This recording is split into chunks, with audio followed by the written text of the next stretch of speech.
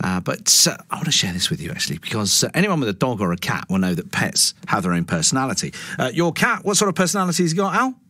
Oh, he's full of personality. You know exactly what humour he's in, what he wants. But he's very mischievous, actually. He's got I would say he's got a good sense of humour, to be honest. He's not a grumpy puss or anything like that. There you go. A cat with a sense of humour. Yeah, a cat with a sense of humour, yeah. No, but those folk at Oxford University have not been studying Al's cat or my dog. Researchers at the uni have been observing birds at Wytham Woods in Oxfordshire, say that birds have personalities and believe these differences can even affect where they nest. Really? Katerina Johnson has been leading the project. This is fascinating, Katerina. How on earth do you go about assessing a bird's personality? Take it away. Yeah, so, some people might think of personality as something that's, largely unique to humans. I mean, after all, it's got the word person in. But actually, just like us, different individuals in an animal population show variation in how they behave.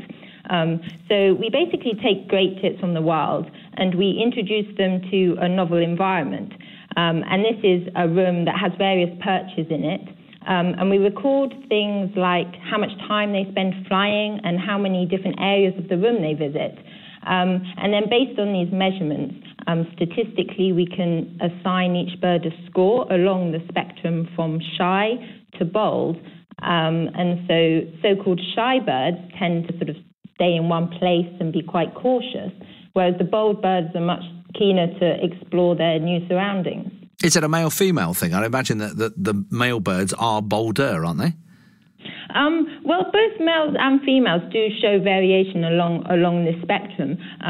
We were particularly interested in the male bird's personality because we found that it was the males that were picky about personalities. So during the breeding season, when they choose where to nest, male great tits tended to nest near others of similar personality. And this is probably because there's heightened aggression at this time, and in particular the males are trying to defend their territories, and also they're competing to mate with the females as well. Right, so birds have different personalities. Okay, and it makes a fascinating conversation. I would cheerfully sit next to you at a party, Katerina, and discuss this, but why on earth are you studying birds' personalities? What use is this work? Our findings have some sort of really interesting evolutionary implications. So sort of answering the big questions like, why does personality even exist at all? Why isn't it that there's one optimal personality type that's favoured by natural selection and, generally does well under most circumstances?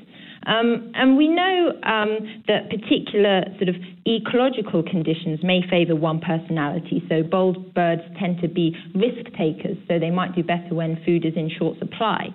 But shy birds sort of are more cautious, so they tend to do better if there's lots of predators around. But our research sort of adds to this by suggesting that perhaps also our social environment and who we choose to interact with may also influence how well we do, and in the case of birds, have an effect on how many eggs they lay, and ultimately passing your genes on to the next generation. And I think this still rings true with humans, as our social network can really influence our lives in many ways.